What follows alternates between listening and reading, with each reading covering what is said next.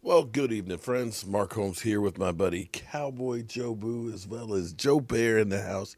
And as always, I want to thank you all for watching, commenting, subscribing, and being part of the Joe Boo Sports Report. Without you guys, you know it's not working without you guys. So let's get open for business here and let's open up. Wake up, guys. Wake up, the football gods. On this Christmas night, I hope everybody had a good Christmas. I know this year is a lot different than usual. Maybe by next Christmas, we'll be able to get back to normal. And hopefully, I hope and pray for everybody.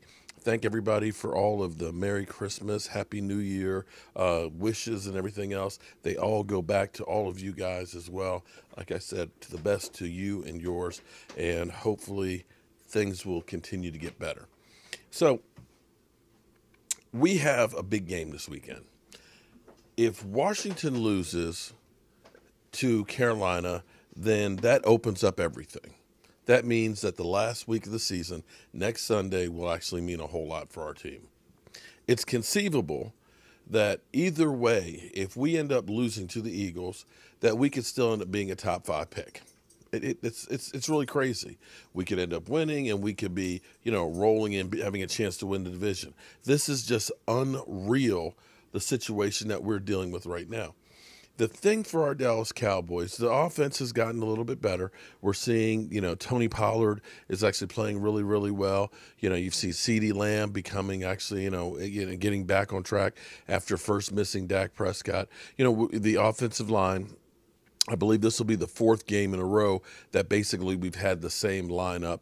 Terrence Steele has gotten a little bit better. I'm not saying that he's ready to be a regular starter, but he's getting some experience that down the road that the guy will be a capable player.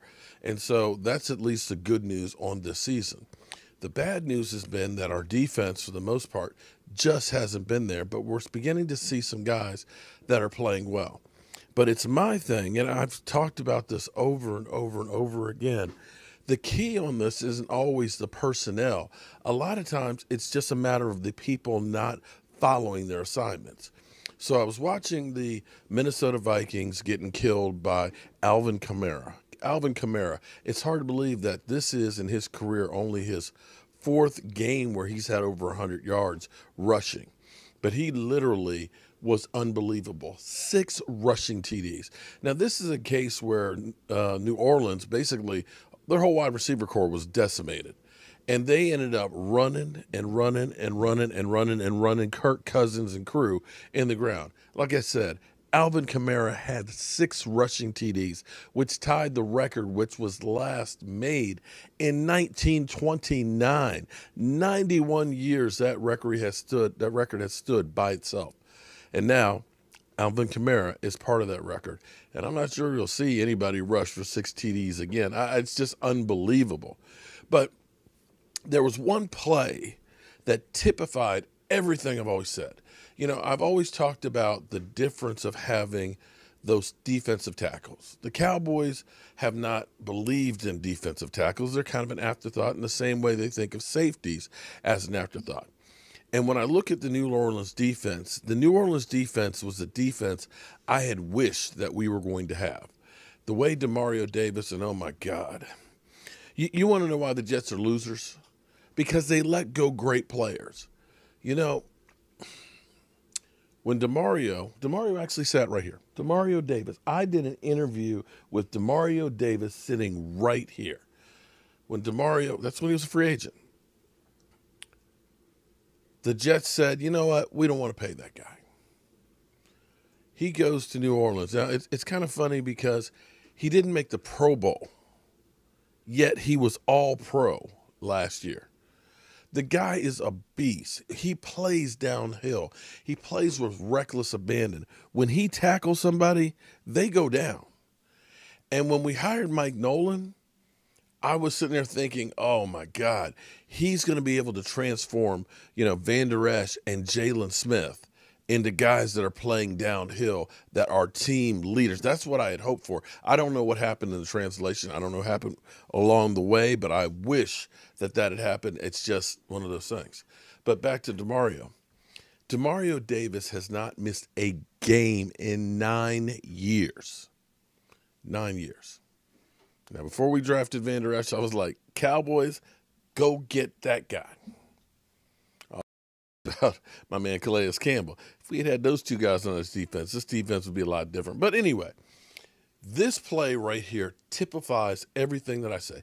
I played nose tackle, okay? My job was I lined up over the center, and I just got the crap beat out of me, okay?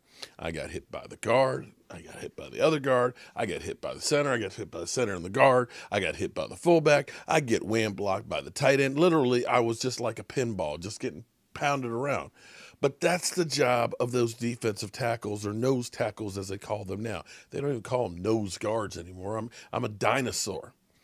But what I always talk about, how when you rush the quarterback or when you are run stopping, each player has an assignment, and you must keep that lane integrity.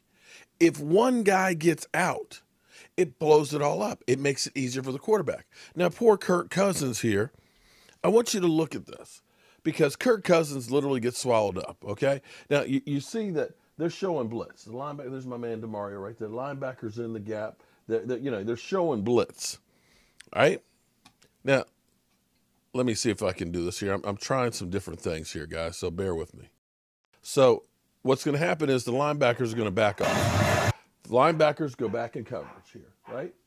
So now we actually have the blitz coming out here, and we have 4 linemen, okay?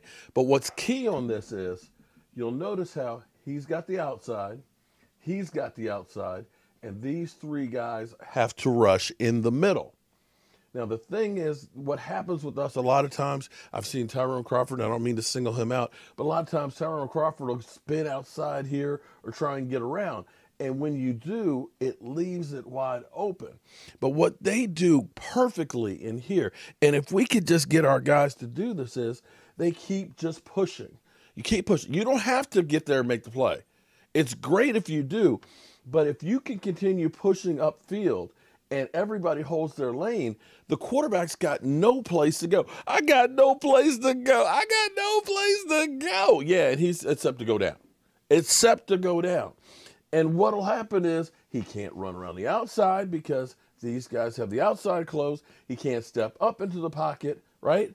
And literally the walls come crashing in. So let's watch the rest of this. Boom, look at this. They just keep pushing and pushing and pushing, and literally smother him. They smother him. They keep the lane integrity. If one guy gets out of his lane, the quarterback gets stepped right up in there and get out of there. And when we play the Eagles with Hurts, that young guy that can move, now watch again. Boom. Look at this. This is a thing of beauty. This is what, look at that. Kirk Cousins is a deer caught in the headlights. Look at it. Watch these guys up front. Boom. Look at, you're the quarterback. You're the quarterback. What are you going to do? What are you going to do besides crap your pants? That's the only thing you can do right now is crap your pants. You can't go outside because there's a man here. Can't go out here, there's a man there. And these 2 guys are coming up your gut. And quarterbacks hate pressure in their face. They literally shut this play down completely. He's got no chance in hell to run with it, to throw with it. He can't do anything except take a sack. He's just going to take the big L. And if our defense could learn just to do that thing, again, even if they don't get this far upfield, as long as they are in their rush lane, he can't step up and he doesn't have a clear field of view. And that's one of those things that's been missing on our defense. We just cannot seem to shut things down. But let's go back just a hair here, because I want you to see it. I want you to be Kirk Cousins with all this coming at you. I mean, this is an offensive line. All this is coming at you. Look at that. All that beef. Look at that. Oh, please, get me out of here. Get me out of here. Get me out of here. My man is going down for real.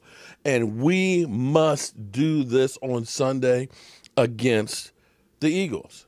You have got to do that to Hurts. And any mobile quarterback, you must keep your lane assignments. If you don't, you're going to get eaten up. He's going to run for days. And that, my friends, is the biggest problem right there on the defensive front, on one of the reasons why quarterbacks have been able to just tear us up. Kyler Murray did it. Lamar Jackson did it. Russell Wilson did it. Everybody does it because we do not keep our lane integrity. And that, to me, right there, that right there is going to be the biggest key on whether we win or lose this game and get a top 5 pick. All right. I appreciate everybody being here again. I hope you've all had a Merry, Merry Christmas. Tomorrow we got a couple more games to deal with, so we'll definitely be talking about that. I got to deliver some cookies and some pies to some friends and family and things tomorrow, so we're going to be all over the place. So you never know where I'm going to be. You don't know where I'm going to be, but we'll definitely be bringing it to you. I'm Mark Holmes, and Merry Christmas.